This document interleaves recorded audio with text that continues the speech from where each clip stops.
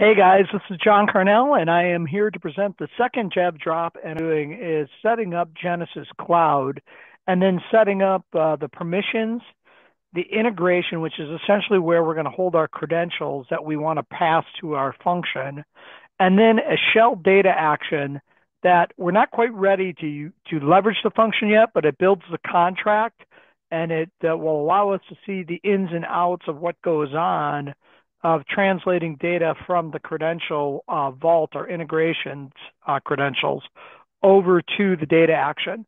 So with that being said, I've logged into my Genesys Cloud application, and the first thing I'm going to do is I'm going to go to roles and permissions, and I'm going to have to make sure that any of the work that I'm going to do, I have permissions on a role that I'm in.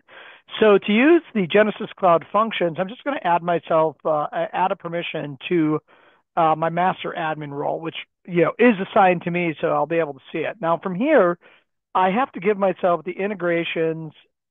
I believe it is the integrations action function role. And in this case, I've already got it assigned to myself.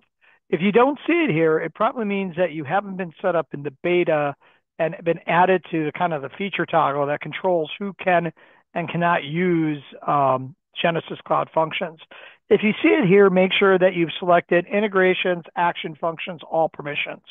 You'll need that in order to start working with integration functions. So now what I'm going to do is I'm going to go out, I'm going to configure two more pieces of information. The first thing I'm going to do is I'm going to set up my integration. And this is kind of the overarching container for my Genesys Cloud data action that's going to then contain my function.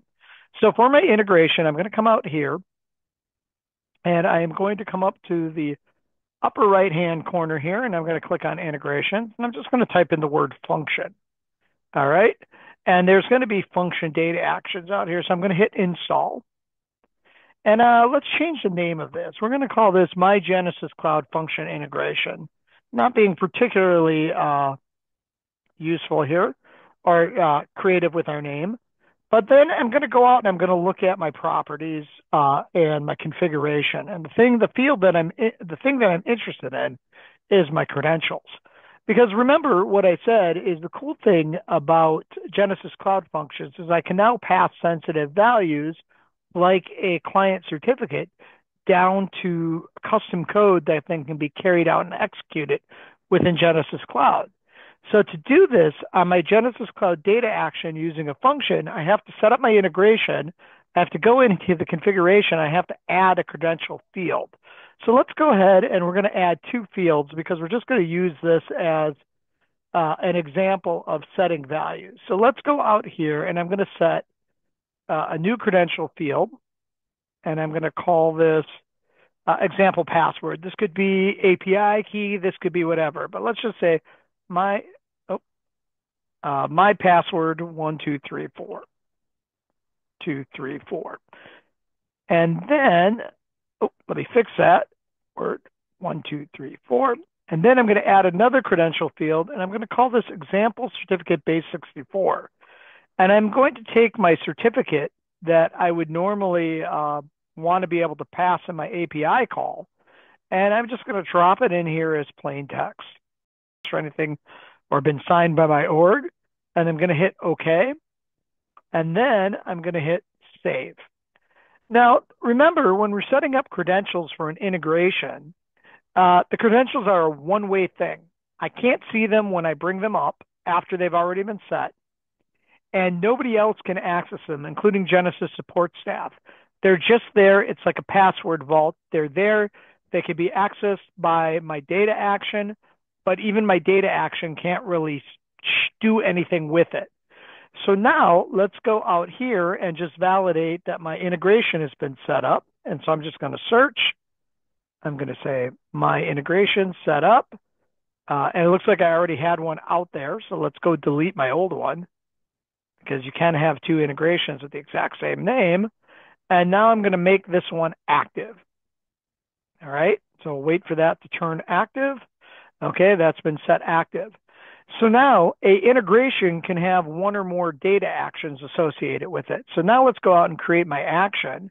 So I'm going to come out to actions. And since I'm not going to create this thing by hand for purposes of this demo, I've already exported it and I'm going to import it. So I'm going to go hit import and I'm going to browse out here and I'm going to select my Genesys Cloud function action example. And this contains my data action definitions. It has all my input and output contracts. It also has all my request template mappings. So of course, when I do that, I have to go out there and I have to select the integration that I want to associate with my action. So by selecting the integration, I can have access to the credentials that are associated with that integration. So, and I'm going to give this one a more meaningful name. So how about we call this my certificate function? All right. Again, nothing really original about my certificate function. And what we should see now is the Genesys Cloud UI is now bringing this in and it's now imported. And if I go out here and I look at my data action, I can see my contract that's basically been set up for my inputs and my outputs. Now, for those of you guys that know that contract setup can be set up manually, but there's also configuration work that does the mapping of the contract values and also the mapping of data over to from the integration credential. So I wanted in particular to show two things. So if you look at our data action, we're going out to credentials, and that's basically the credentials associated with the integration.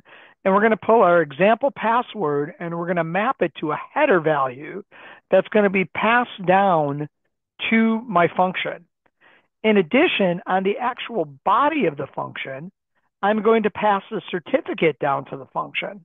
So here's how we reference that certificate value that we had with credentials.example certificate base 64. And you can also see we have the values that we've set up in our contract, and we're specifying how they're going to be passed down to our function.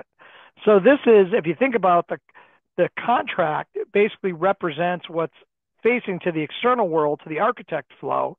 But then using the request body template, we're going to map that to the event that's going to be passed down to our function, or if it were some other like our REST API or our Google Cloud function, right? It would be the values and how they're going to map down to that actual value. So we're going to go ahead and save that as a draft. So now that we've got that all set up, we're going to actually go out and write our function. And when we write our function, that's going to be in another DevDrop, but we're basically going to be taking the data that's being passed from this contract, from this data action into our function and doing something with it. So I hope that's clear to everybody. Let me know. Please feel free to add in the comments if you have any comments on the video about wanting to see anything else. But otherwise, I will talk to you guys later, and we will go and dive into how to write and test the function locally. And then I'll show you guys how to upload it, the function up into Genesys Cloud so that we can actually use it and test it out. Thanks, everybody, and have a great day.